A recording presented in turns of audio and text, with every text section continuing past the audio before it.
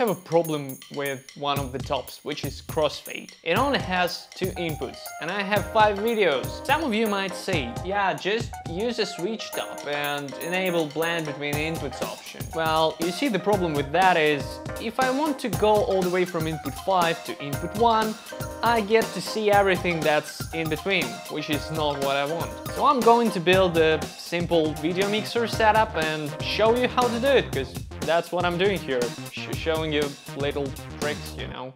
Get 5 movie file ins, add a switch, connect everything. Now duplicate the switch, add a crossfade and connect both switches. Let's say I'm on input 1 and I want to go to input 4, then all I have to do is just set the second switch to input 4 and crossfade to it. Then I can go back to switch 1, set it to another input and crossfade back. That's it.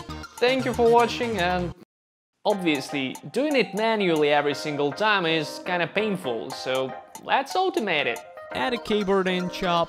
We have 5 inputs, so we're gonna need 5 buttons. See? To detect if any of those were pressed, add a logic chop. Connect it. Set the combined channels to OR. Now we need something to control the crossfade. Add a count. Set the limit to loop min max and the limit maximum to 1. Connect it to a null and set it to control our crossfade. Now when I press any of those buttons, the crossfade changes, but it's a bit twitchy. Calm down, you little crossfade. Insert a filter. That's better. You can control the crossfade speed with filter width. Now we need to know which button was pressed. Add a fan connected to the keyboard in. Set the operation to fan in. Now we need to know which switch should we update. Connect the count to another fan. We only need 2 channels. Add a map. Connect both fans to it. Set combine chops to multiply. We're almost there. Add a null. Connect each channel to its own switch. Now when you press a button, it transitions to the corresponding channel, but when you release the button, it goes back to input 1. Let's fix it. Add a hold chop.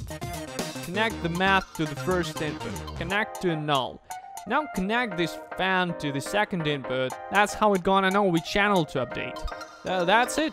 You can use it to blend between any tops. You can control it with the keyboard, or MIDI channels, or LFOs, or maybe just record everything into the record chop and let the Touchdesigner do the same thing for you over and over again. I mean, it's cool.